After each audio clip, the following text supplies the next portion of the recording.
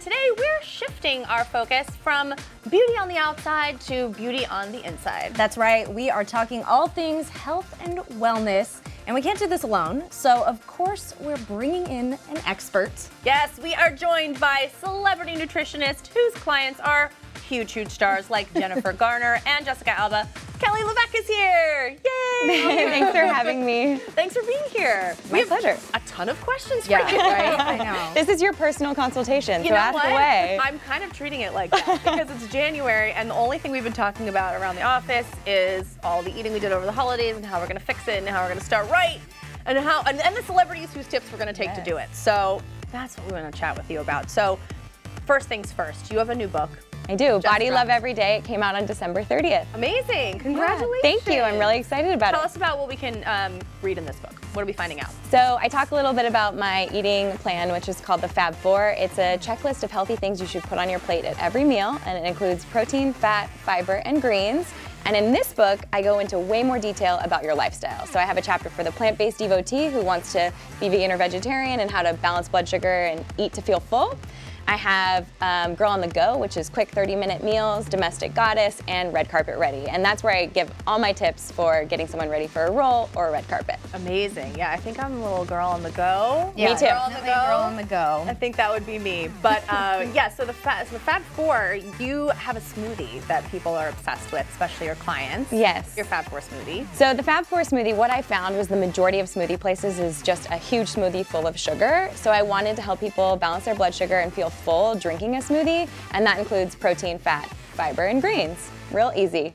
And there's Jen just making your smoothie. Yeah, and actually her recipe is in my new book. It's called Cookies and Cream. Once she made that recipe and put it up using the formula, I started making it. It tastes delicious. It's chocolate protein, almond butter, blueberries, chia seeds, and spinach. That's awesome. It's delicious. Ooh, yeah, and we were talking about your fridge earlier. Because you put up the tour, very similar to Kim K, except this is a lot more. This is fridge gold, right? Yeah. Kim's fridge. Kim's Kim several had like fridges. 7 fridges. This is a little more normal for This is my everyday version of cribs. Yeah, right. A lot of produce. A lot of leafy greens.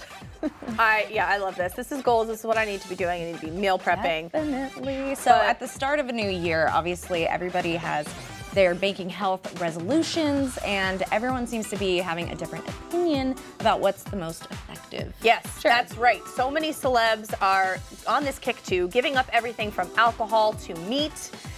So we gotta talk about it all. Sure. So what are the things that we should be giving up? Let's start with alcohol, because so many celebrities and all of us, everybody knows that when you're drinking too much, it's not a good thing, and there are so many people who've given it up for good, and you can see it. So J-Lo, Kim Kardashian, Brad Pitt, Bradley Cooper, Kelly Ripa have all been quoted as saying that they do not drink. Now, J-Lo ages backwards. I know. Yeah. She's absolute goals. Right? Yeah. She takes such great care of her body. She really does. I mean, cutting out alcohol is really something that can support your beauty from the inside out, because alcohol needs to be detoxified through your liver, and drinking too much can elevate triglyceride levels in the body, can create inflammation in the body. So taking a break, even if it's just for January, is a great thing to do. Dryuary is a thing, and you should try to do it. Do you do it? I do. I mean, I just had a baby and I'm breastfeeding, so I very rarely drink as is. But yes, I'm joining my husband with Dryuary this year. Nice. I'm trying, guys. I know. I'm really trying to. I'm trying to at least not drink on the weekdays, and then on the weekend, that's the thing.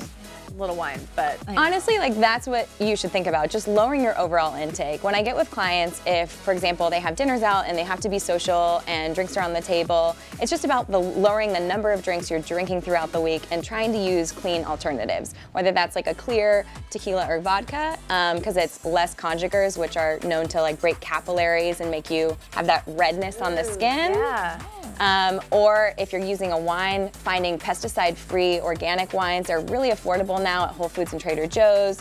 Thrive Market is a phenomenal place to get pesticide-free wine. Every wine they offer is pesticide-free. So that's lowering your toxin levels. Wow. Yeah. Clean. You can get cleaner alcohol if you really enjoy it. Still drink.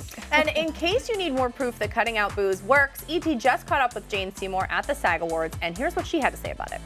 I've been doing that intermittent fasting thing, and I decided not to drink any alcohol for 23 days, and this is what happened. It ain't fair, Jane. It ain't fair. It's cheaper because now I can fit in my old clothes.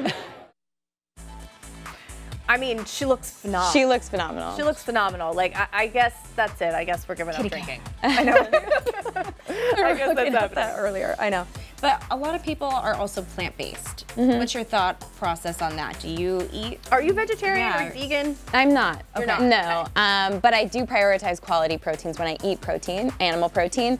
I think when it comes to becoming plant-based, the things we want to be careful of is that your diet doesn't become a whole bunch of processed foods. Yeah. I know that all the processed meats coming out that are fake meats are really easy ways to get protein in for vegetarians, but I actually suggest that my clients eat whole food plant-based proteins like nuts, seeds, and beans, because a lot of those fake proteins come with inflammatory oils like safflower oil and sunflower oil, processed gluten proteins and soy proteins, which aren't always great for people or their skin. Yeah. And some celebs you were just seeing up there that are famously plant-based, Joaquin Phoenix, Natalie Portman, vegans, and have said for years that they're vegans. And Beyonce actually switched to plant-based eating when she was training and preparing for the 2018 Coachella performance, which, I mean, she looked amazing. And she said that her diet was pretty restrictive during this time, but she was training for something. So I guess, like, my question is the difference between what a celebrity is doing to prepare for something versus what we would do to everyday life that's sustainable. What's the sustainable way? I think you want to think about it as being primarily plant-based, and that means making sure half of your plate is vegetables and produce. Non-starchy veggies like cucumbers, broccoli, asparagus, we're adding to our plate instead of thinking about living a deprived life and having a do not eat list. Yeah. Even with my celebrity clients, I'm sitting down and we're really trying to focus on the positive, like adding, what should they be adding to their plate, whether that's fiber and greens or a healthy fat versus saying, oh, you can never have X, Y, and Z. So you're talking about fake meat, and the Impossible Burger is everywhere. Everyone's talking about the Impossible Burger. A bunch of celebrities are investing in it. It's becoming a huge business. Yeah. Jay-Z, Katy Perry, Serena Williams, just to name a few. Yeah. What are your thoughts about it? You said fake meat's questionable. What do you think? I'm not as impressed as I thought I would be with the ingredients. Yeah.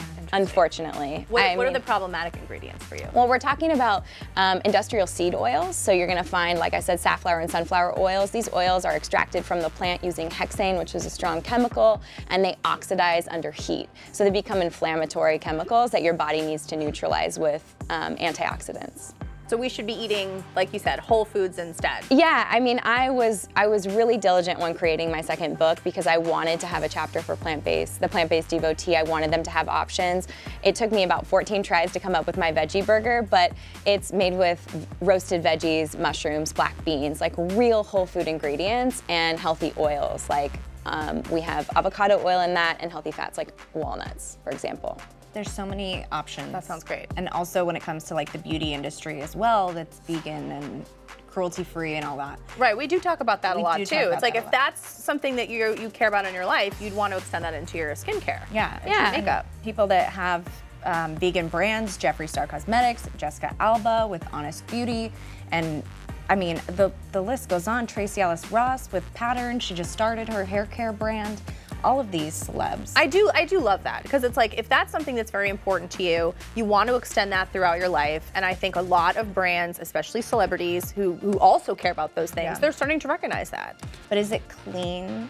So that's what I was gonna say is you can have a cruelty-free vegan brand that isn't clean. Yeah. Honest is an exception. What Jessica's doing is pulling out products and ingredients that aren't great for us because your skin is so permeable, so everything that goes on you topically can come into your bloodstream, and so clean beauty is really about pulling out chemicals. And also, if you want it to be cruelty-free, Honest is, I think, a great option. Yeah, and I honestly, I'm a makeup junkie, so like that has been my hardest thing. I really want to change over and go fully clean, but like the glues and the foundations and all the wonderful all the chemicals that make us so beautiful. Chemically. I know. Petroleum-based products really do a number on our skin and make us look great.